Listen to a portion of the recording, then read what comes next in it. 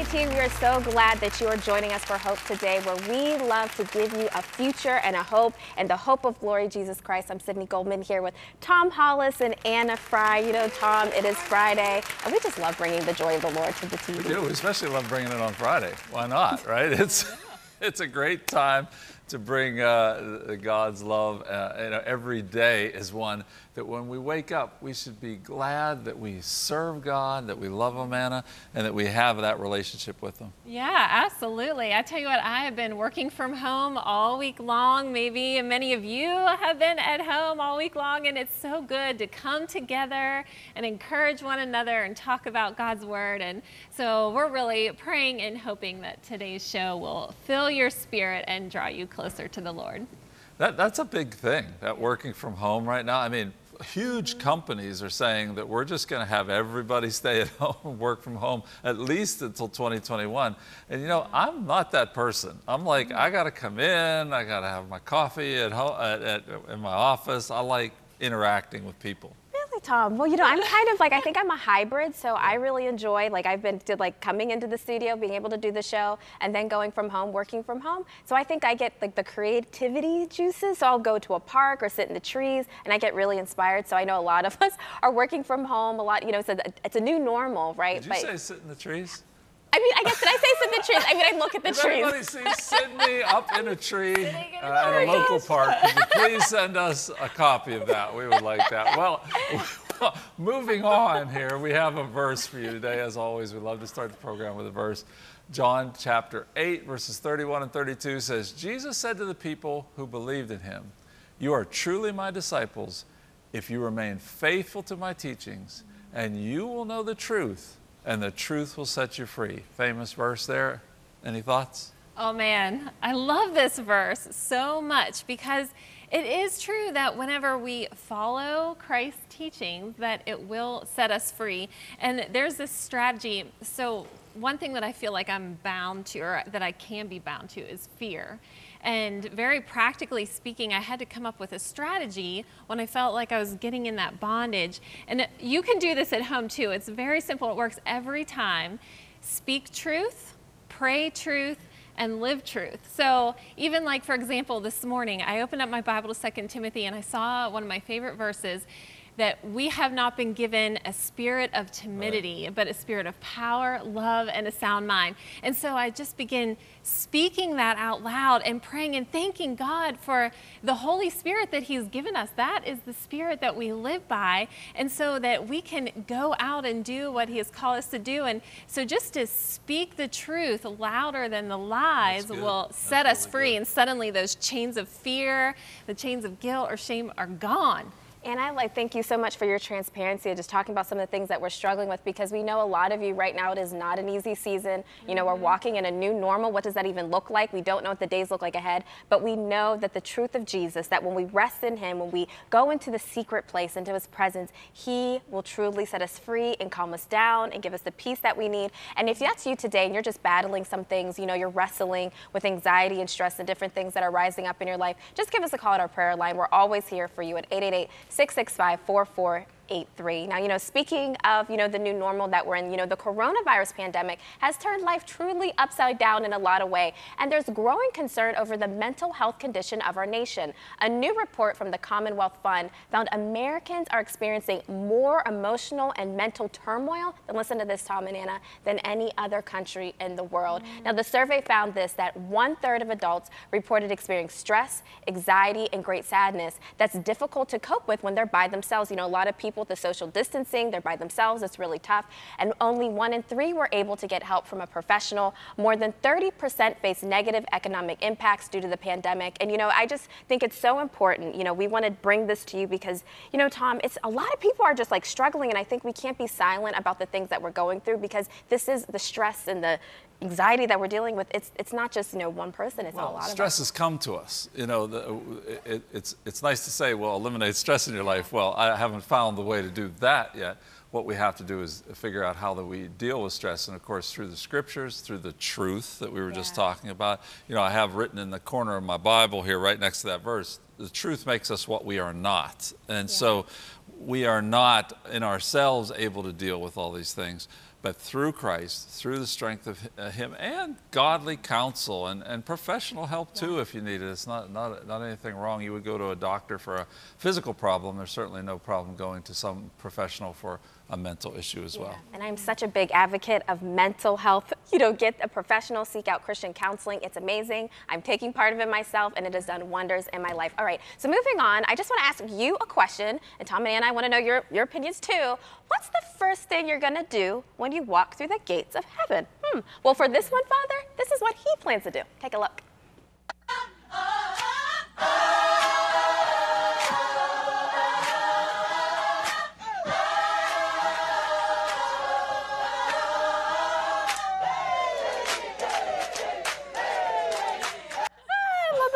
A little bit of fun dancing. I love that. Was that the gates of heaven? I'm sorry, I didn't. Oh, it might be. I don't know. Yeah, that's so good. Gosh, when I walk through the gates of heaven, who knows what we're going to do? Just like look around in awe, take it all in, and fall at the feet of Jesus. Man. Well, amazing. It's something that we will be beyond anything that we could ask or think. We don't even know what heaven's going to be like. Well, the number one thing is He is going to be there. Right. Jesus is going to be there. That's where the joy comes. Well, guys, the coronavirus, as we just were discussing, has affected every area of our life: health, relationships, the pocketbook. And we have a lot of people calling in for prayer regarding their financial impact of the COVID-19 crisis. And so we wanted to talk with someone who has a better understanding of the economic impact. Jerry Bowyer is a financial economist, author, editor for Town Hall Finance, commentator on everything. Jerry, I love that. He's a longtime friend of Cornerstone. Jerry, welcome to Hope Today. Great to be with you, if only from a distance. Yeah, that's one of the things that is all new to us. And before we talk about finance, I just wanted to get your thoughts on, we were talking about stress. I know that that's in the church as well. This situation, actually all of 2020 has been a year, as I like to say, we would not have signed up for if it had been presented to us.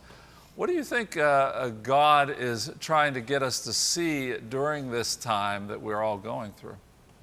Well, I think that's the right question to ask. What is God trying to get us to see? What's His plan?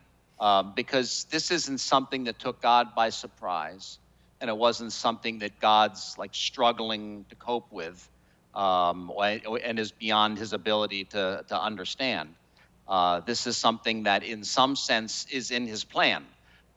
Christians disagree about how much He's actively planning versus allowing, but there's no version of Christianity where God doesn't have a comprehensive plan. And I think that these kind of adversities are there for our good. And one of the things they do, you quoted from John 8, the truth shall set you free, is even when the enemy comes against us, even though he's the father of lies, somehow in God's providence, we end up learning the truth. Because the enemy is good at finding our weak spots and goes after our weak spots, and then we know our weak spots. So this attack on us reveals things about us, which gives us a place to look and say, oh, I see. There's an area where I was weak, and I can be helped, and I can turn to God for help in whatever area this is. So we get truth about ourselves, even hard truth. We might have thought we were more grounded than we were, and we find out we're not grounded. We might have thought that we were, say, you were talking about mental health, emotionally healthy. And it's like, maybe I wasn't as resilient as maybe I thought that I was tough and strong and resilient, and, a month of not seeing people has reduced me to tears, right? I'm not as strong as I thought I was. So in that weakness, the revelation of that weakness is then the opportunity for us to turn that weakness over to God's strength. Jerry, I want to ask you your perspective. The big debate right now is the mask, no mask controversy, in the church. Some people are for it, some people are against it. What do you have to say? What I have to say is that the devil is not pro-mask and the devil is not anti-mask. The devil is pro us fighting about masks. I think that When Christians flame one another on social media or in personal conversations about masks, that's a good day for the devil. And when we disagree about masks and reason with one another, and love one another, even if we disagree, and maybe even go further and get to truth, because there really are answers about whether masks prevent this disease or not. I happen to think that masks, the data is that they prevent about 70% of transmission. Some people are angry at me right now. It's all a conspiracy. Okay, fine. Just love me anyway, and I'll love you. So it used to be the church was the place where you came together to get truth. I don't think that happens right now.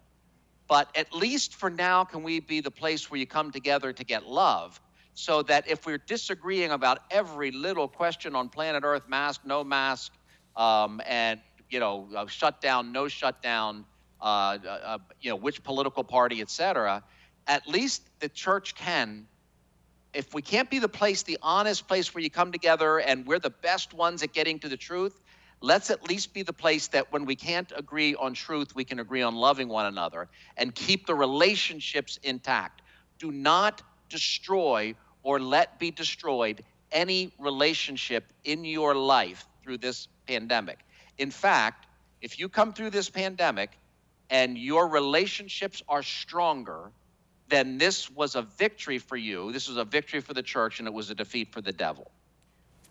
Yeah, that's so good, Jerry. It makes me think about how there's so much talk about how our world is out of control, our relationships are out of control, but we need to remember that there are still things in our control. What are some of those things that are still in our control that we can use to work on those relationships?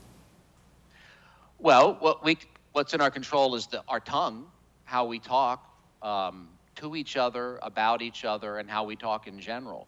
We can be people who are peaceful in our speech, and we can be reconcilers in our speech, or the tongue can be a fire. Jesus said that if you say you fool, if you say raka, you're in danger of going to the council. If you say you fool, you're in danger of hellfire, of Gehenna, literally Gehenna. We say hellfire, but Jesus's direct reference was the garbage dump outside the temple, out in Jerusalem, off the cliff. And then later on, Jesus's younger brother James wrote a letter, which was largely about how we speak. And he also used that analogy about your speech being like fire. He said the tongue is a fire, which sets the whole world on flame. And what happened is that's exactly what happened in James. James was talking about that. What Jesus warned about would happen, that the rhetoric would get out of control, people's tongues would get out of control, is 20 years worse at the time James is writing.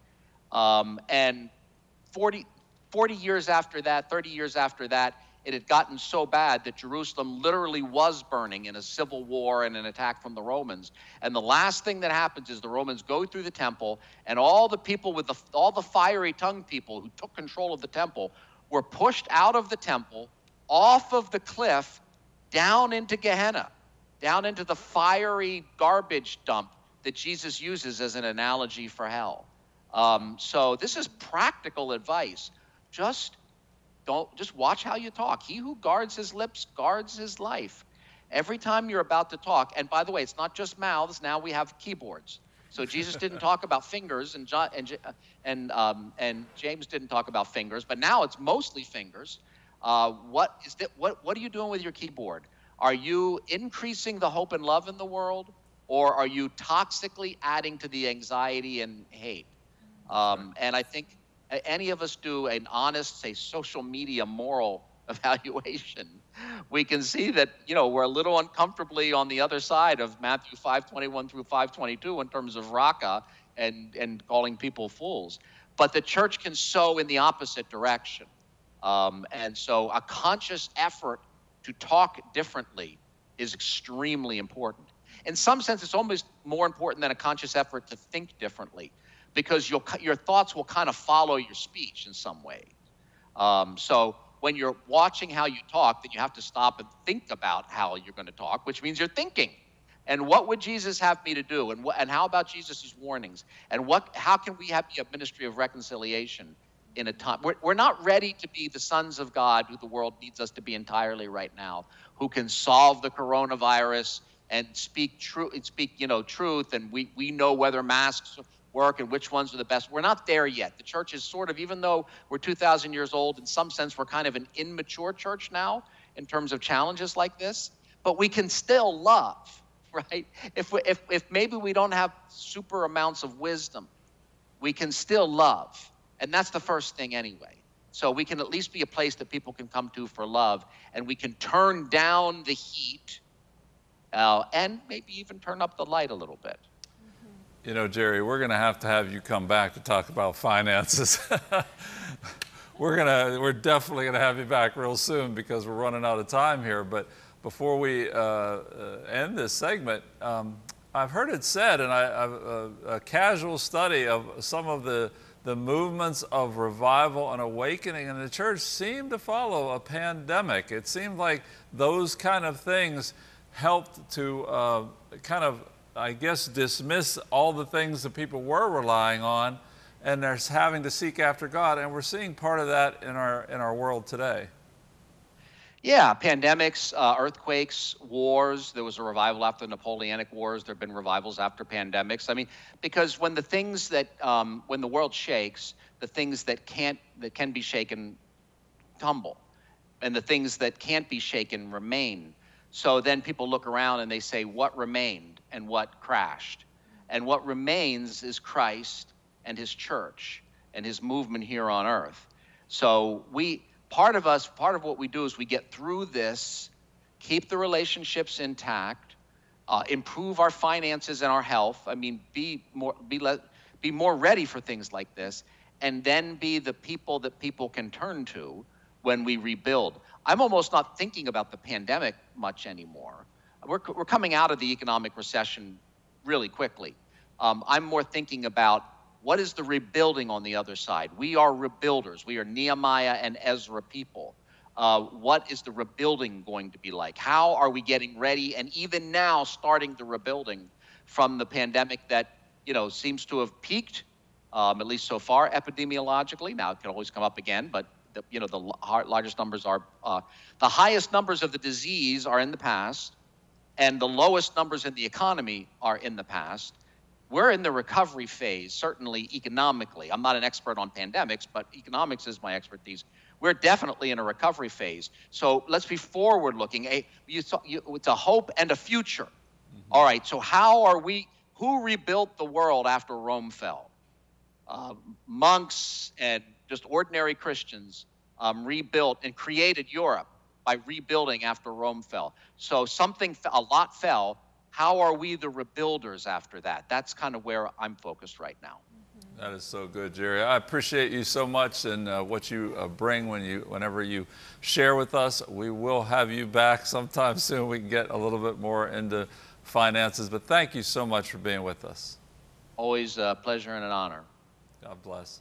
Well, when we come back from this short break, the lies young women believe and the truth that sets them free, a new True You segment right after this break.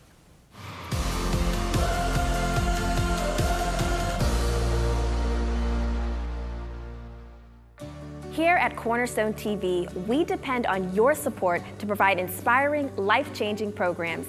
As a way of saying thank you, we want to send you Keys to Powerful Prayer by best-selling author Stormy O'Mardian. Receive this small pocket book along with Chosen, a 30-day devotional for your best gift. To give, call 888-665-4483 or go to ctvn.org. Request Keys to Powerful Prayer and reignite your prayer life today.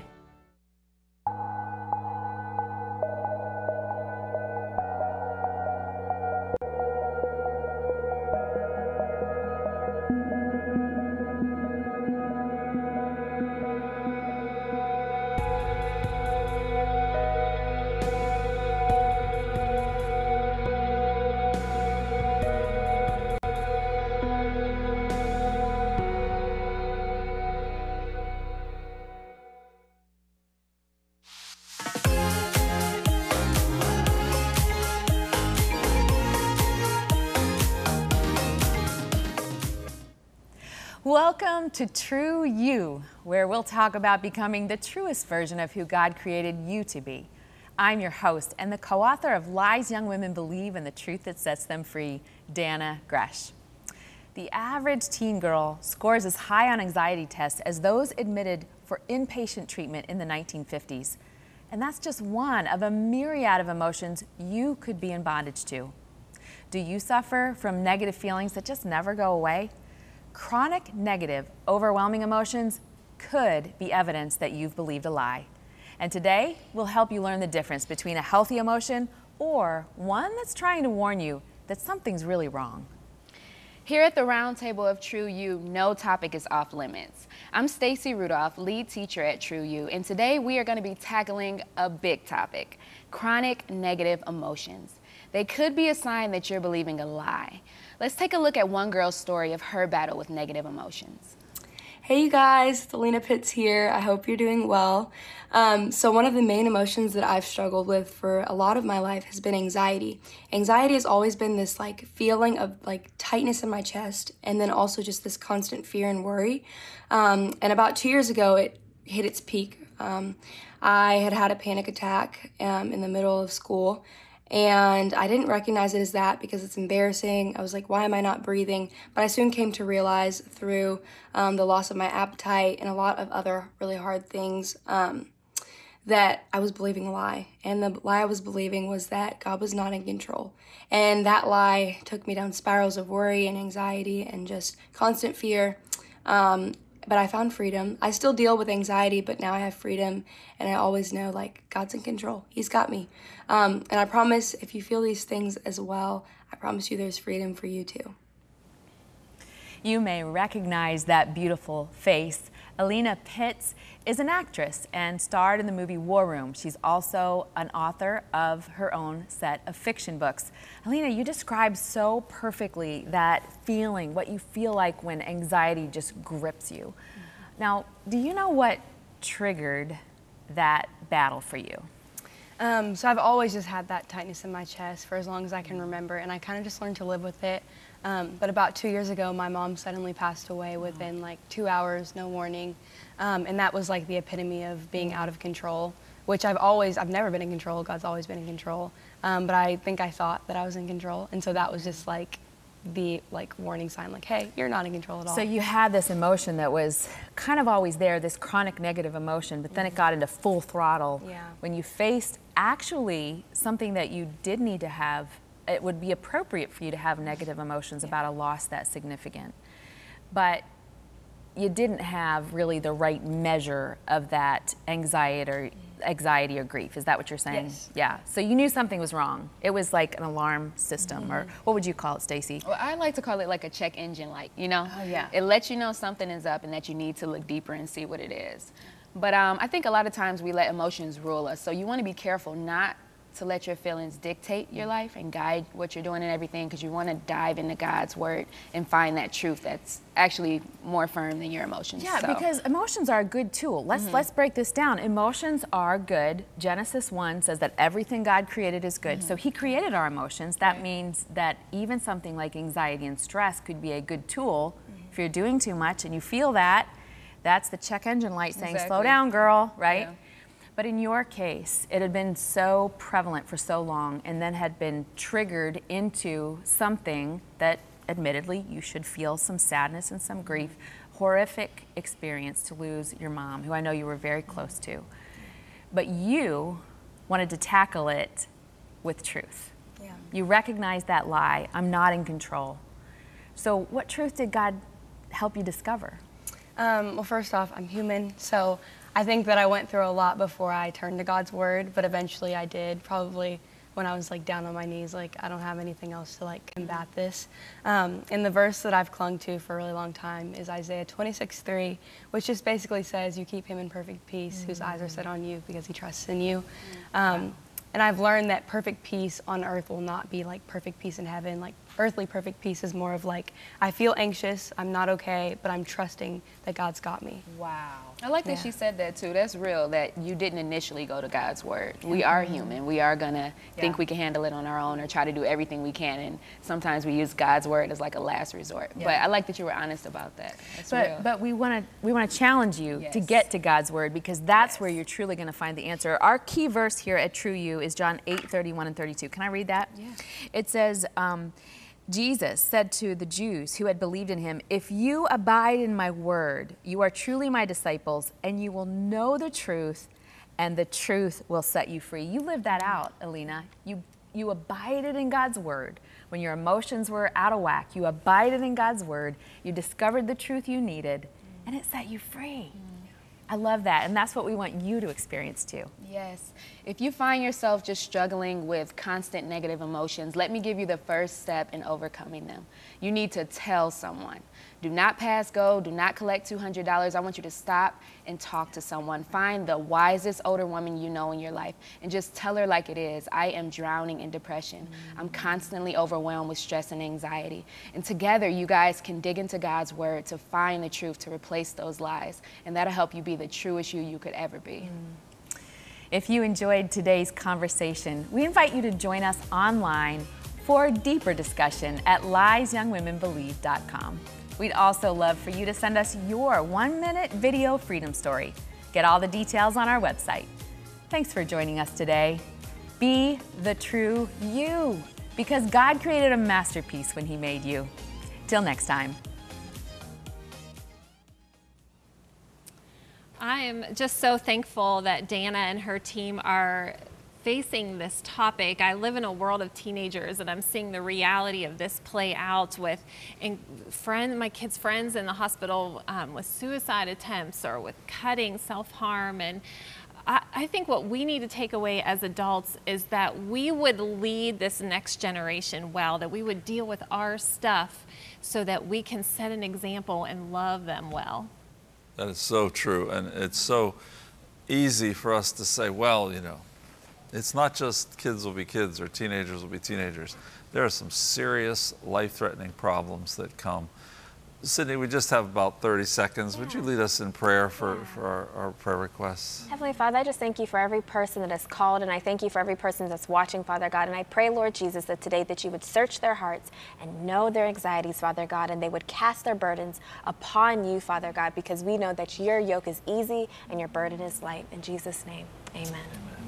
Amen. Well, wonderful show today. A lot of important topics that we covered. Thank you, ladies, for being here with us, and thank you for being here with us. We believe that God has got such wonderful things that he wants to do in your life, and we're believing that you are going to find God's hope today too. Have a great day in him.